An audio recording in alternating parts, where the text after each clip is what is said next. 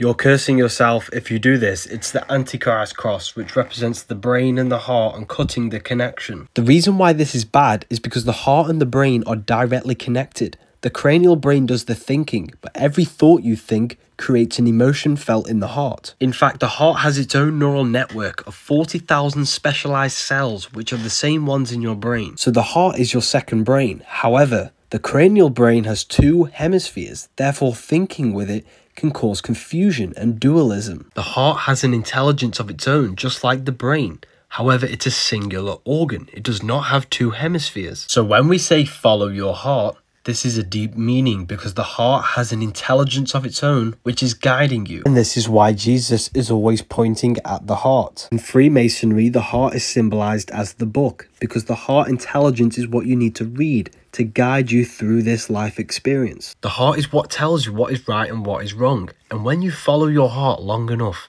it takes you to your life purpose. It's easy to listen to your heart intelligence. You have to turn off the thoughts, place your hand on your heart just like Jesus's, and this will tell you the right answer. They don't want us connected to our hearts because we are all an infinite consciousness expressed in different bodies, and love is the unifying force that will bring humanity together.